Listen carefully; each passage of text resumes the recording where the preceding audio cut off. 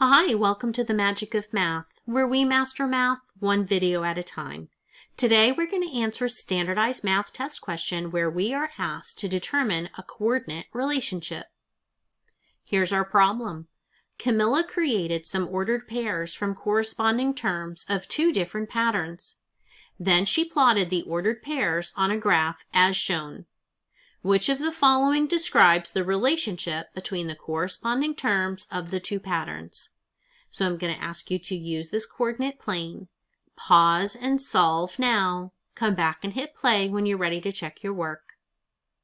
Welcome back. So we are looking to describe a relationship between corresponding terms of two patterns. So we need to first understand that this ordered pair is an x and y coordinate.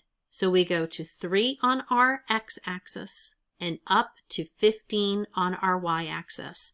So this ordered pair is an x and a y value.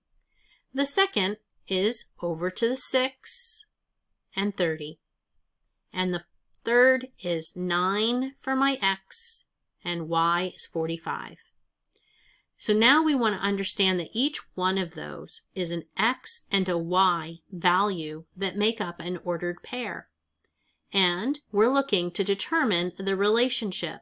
And I can see that 3 times 5 is 15. So we can say that 3 times the 5 is 15. So when we take this, we can look at 5 times x and check to see if it's y. So x is 6, 5 times 6 is 30. And the third one, 5 times 9 is 45. So this pattern checks. Looking through all of our choices, this one says that the x value is equal to 5 times the y. We know that's not true. 15 times 5 is much greater than 3.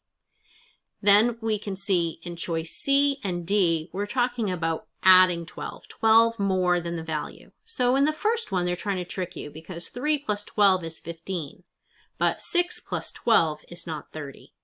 9 plus 12 is not 45.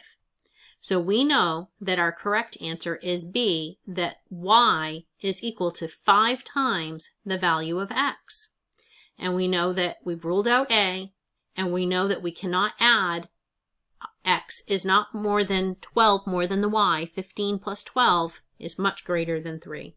And D, 15 is equal to 3 plus 12, but it doesn't check for all 3 ordered pairs. So if we're going to pick this, it needs to be true for all 3 ordered pairs. So don't be fooled. Make sure you check each ordered pair. Our answer here is B. I thank you for joining me today at the Magic of Math, where we continue to master math one video at a time. I hope you'll come back again tomorrow and have a great day.